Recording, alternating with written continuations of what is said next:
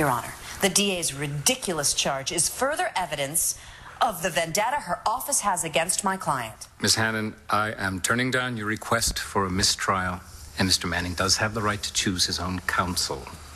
Then I request that the jury be sequestered until a verdict is rendered. Agreed. Call your first witness. Thank you, Your Honor. A people call Detective Antonio Vega.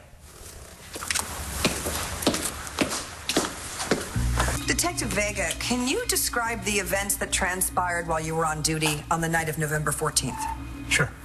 My partner and I were dispatched to 437 Jackson Hill Road under the suspicion that Mr. Manning here was holding a woman prisoner, Dr. Marty Saybrook. And is that what you found? Yeah.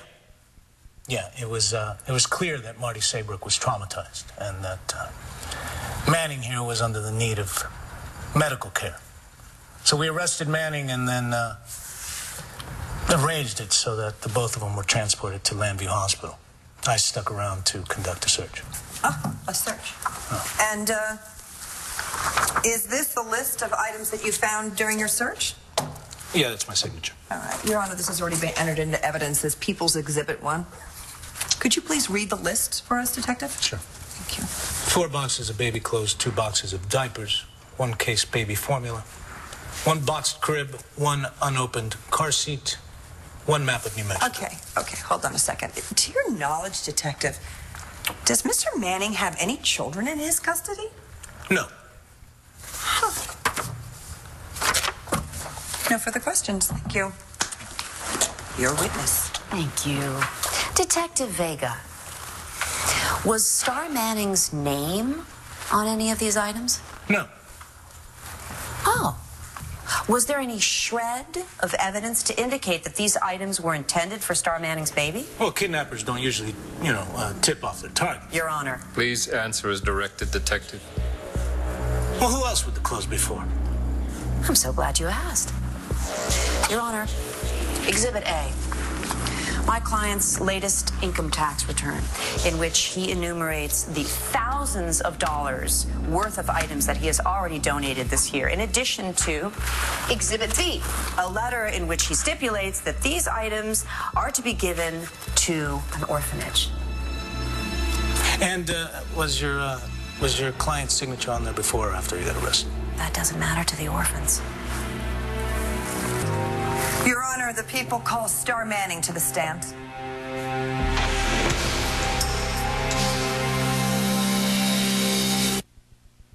Thank you so much for coming here today. I know this is very difficult, but we'll try to get through this as quickly, as painlessly as possible.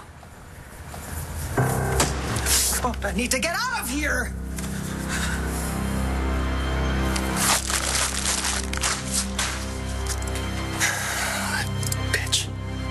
You have police protection. Nothing will happen to you.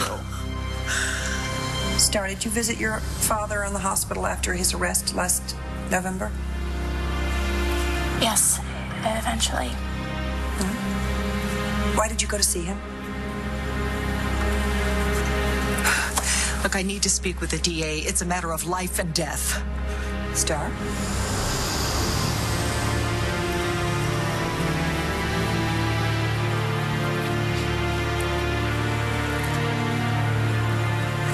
Time, honey, okay? Nora's in court. You're just gonna have to sit tight. You all right? You know, this is just a thought harder than I thought it was going to be. Well, of course it is. But you do understand why you're here, don't you? I mean, you understand that your father is on trial for plotting to kidnap your child, right? Yes. Okay, well, just keep that in mind when you answer. Look, this is why I didn't want to get involved with this in the first place. I went into hiding because there were people out there who wanted me dead. I took their life savings. I took everything they had, and now because of you all, I'm exposed. When you visited your father, what did you talk about? I asked him to tell me the truth. The truth? Okay. About what? Whether or not he was planning to kidnap my baby. The DA's office will take care of you. Nothing will happen. You should eat something. Are you hungry? I can't take that chance. And what did Todd respond when you asked him that?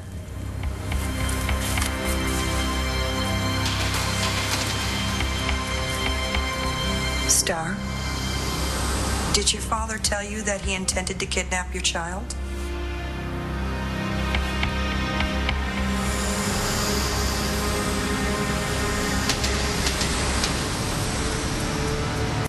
On the next One Life to Live. I don't think Natalie's going to be too happy to see me. Don't worry, we're not going to kill each other. We're sisters. Did your father tell you that he planned to kidnap your child?